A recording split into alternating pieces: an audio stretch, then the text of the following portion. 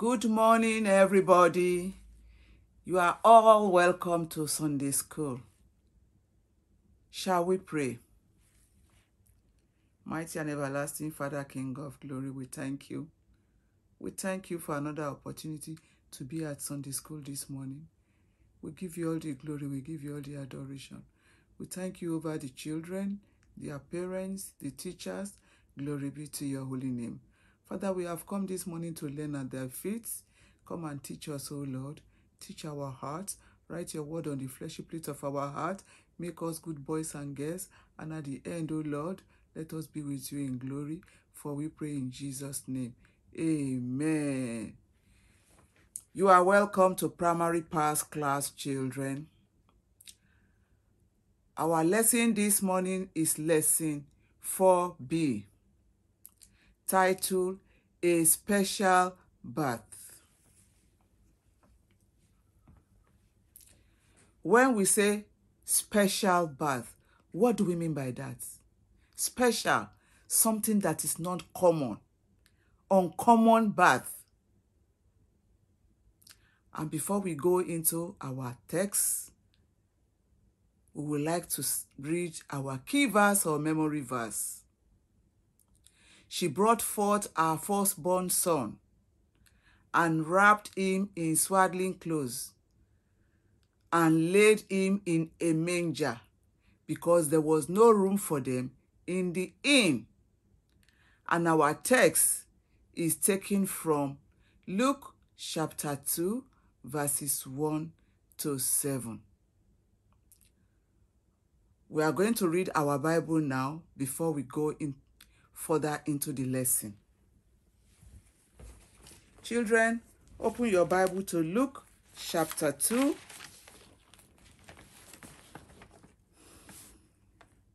Luke chapter 2, verse 1. And it came to pass in those days that there went out a decree from Caesar Augustus, that all the world should be taxed. 2. And this taxing was first made by Cyrenius, was governor of Syria. 3. And all went to be taxed, every one into his own city. 4.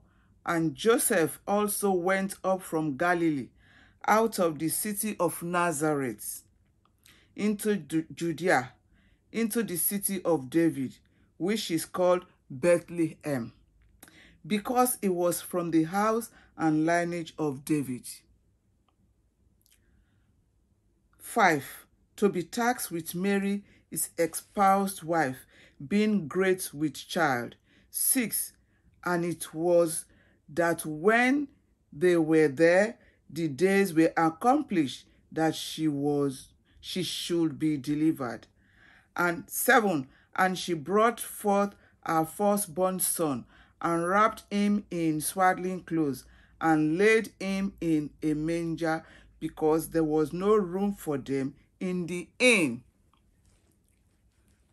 Close your Bible, children, and listen to the lesson.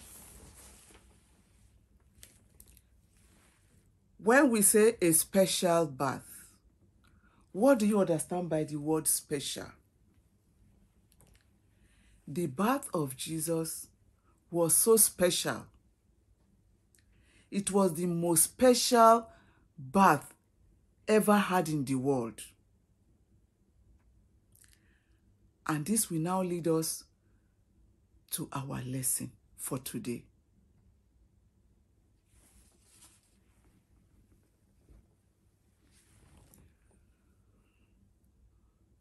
A special bath. Mary, the mother of Jesus, was a virgin.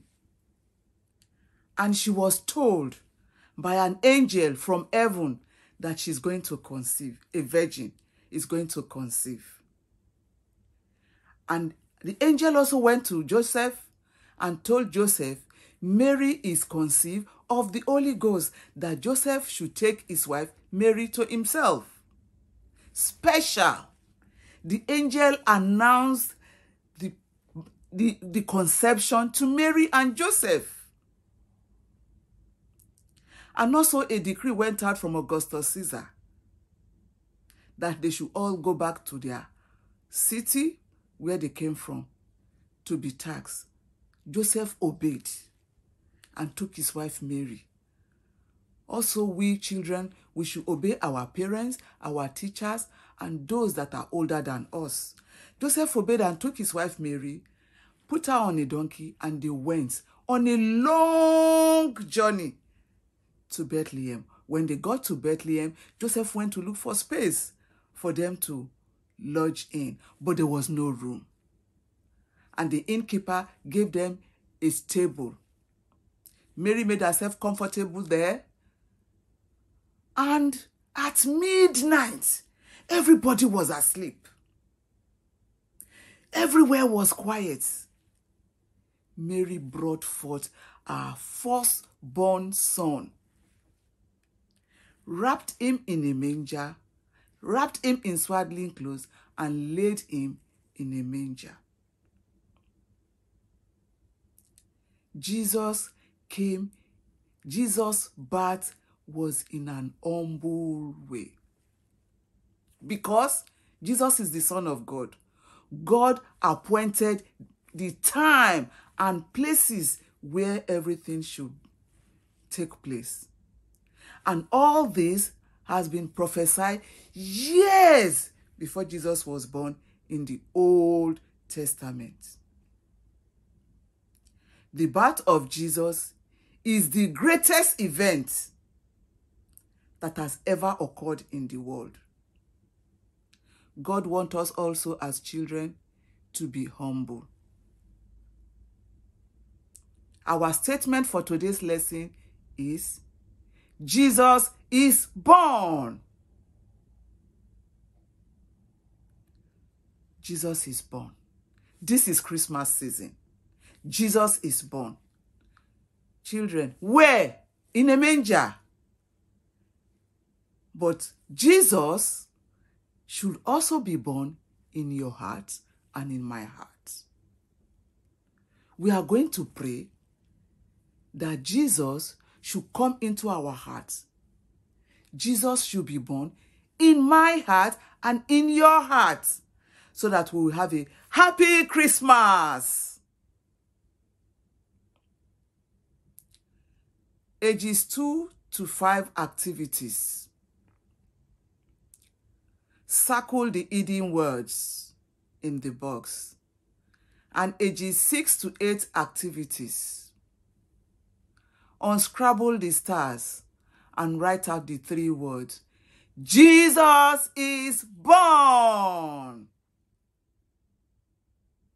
Our next lesson for next week is lesson 4D, titled Journey's End.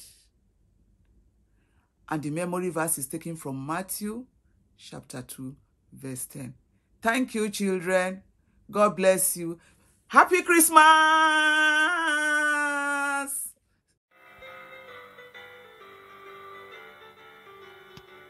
Good morning, children, and welcome to your Sunday school. Our memory verse for this week's lesson is, I am the voice of one crying in the wilderness. Make straight the way of the Lord. John chapter 1, verse 23. We've got a wonderful lesson which the title is A Witness Without Words. The hero today, as you all know, is John the Baptist. Now, for our lesson today, the text is taken from John chapter 1, verse 15 to 30, but we're only going to read verse 25 to 30. John chapter 1, verse 25. And they asked him and said unto him, Why baptizest thou then, if thou be not the Christ, nor Elijah, neither that prophet? 26. John answered them, saying, I baptize with water, but there standeth one among you whom ye know not. 27. He it is who is coming after me, is preferred before me, whose shoe latchet I am not worthy to unloose. 28. These things were done in Bethabara beyond Jordan, where John was baptizing. 29. The next day John seeth Jesus coming unto him, and said, Behold the Lamb of God, which taketh away the sin of the world. 30. This is he of whom I said, after me cometh a man which is preferred before me, for he was before me. That's the end of our reading. Now, there's a few characteristics about John.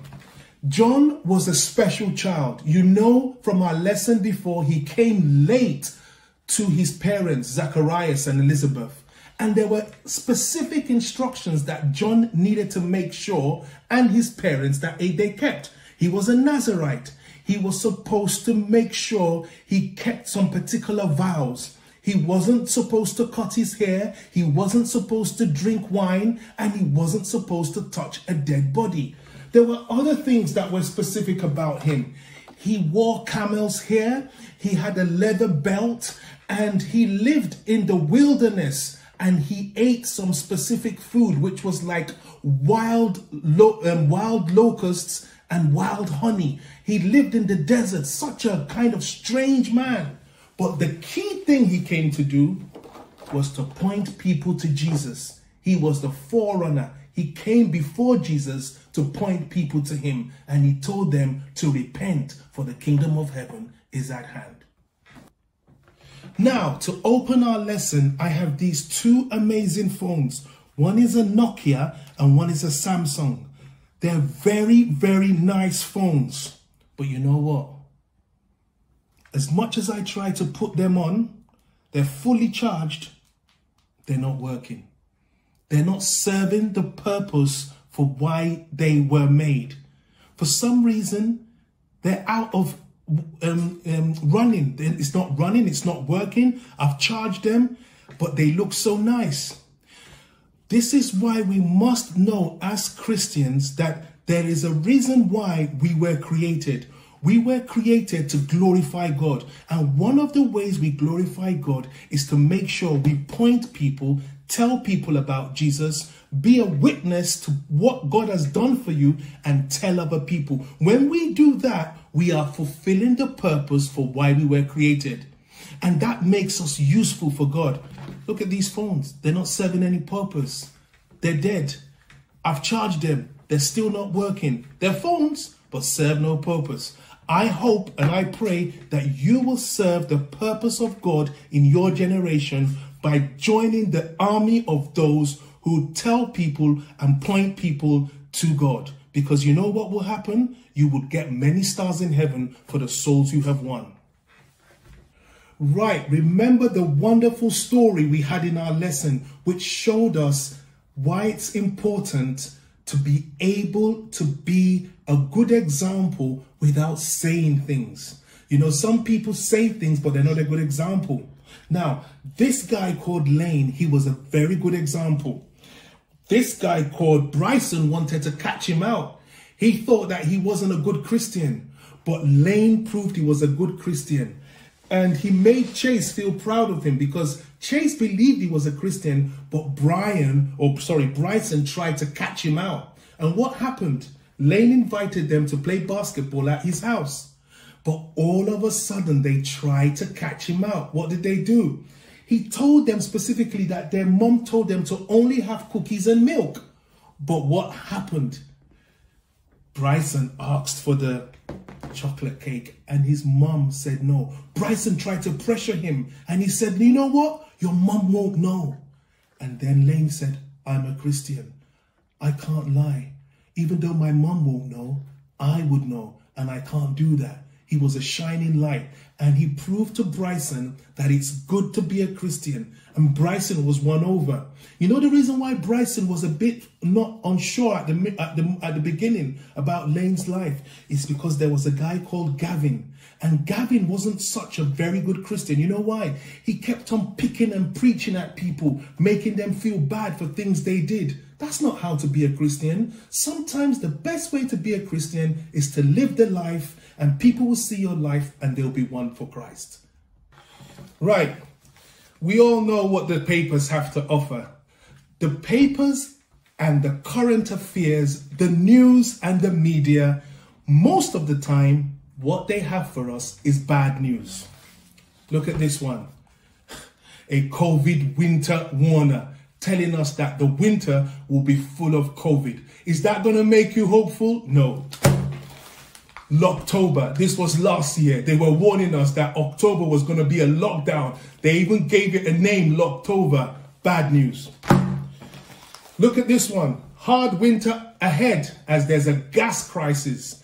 Bad news. Always, most of the time, the bad news in the media is the most news that is said.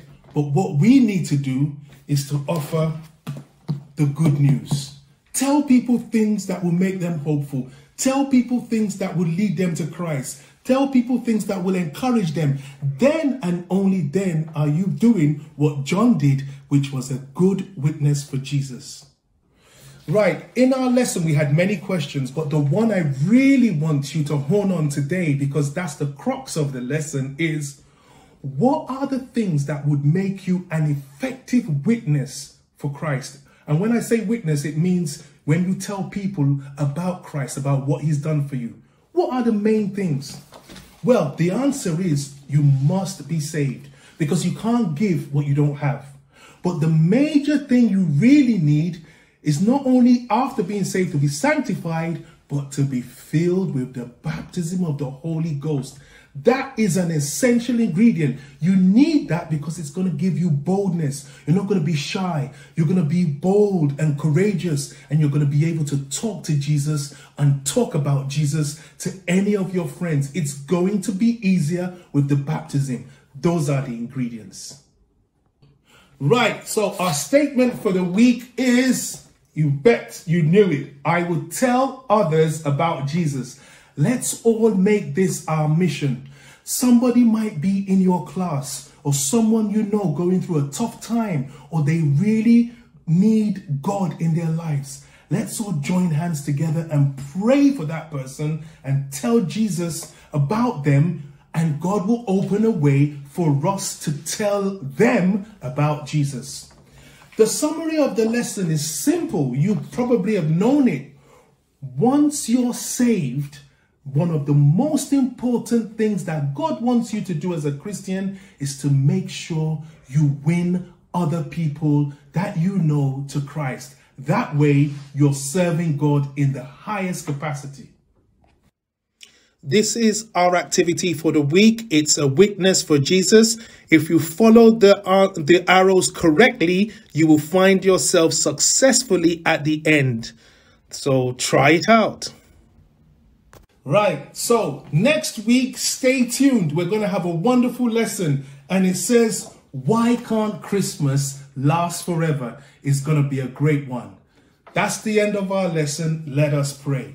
Heavenly Father, we thank you for the lesson this morning, both for the primary pals and for the answer class. Let the words we have heard this morning remain in our hearts so that we'll be able to live them out and make you happy all the days of our lives. Make us worthy for heaven at the end. In Jesus' name we pray. Amen. See you next week. Bye.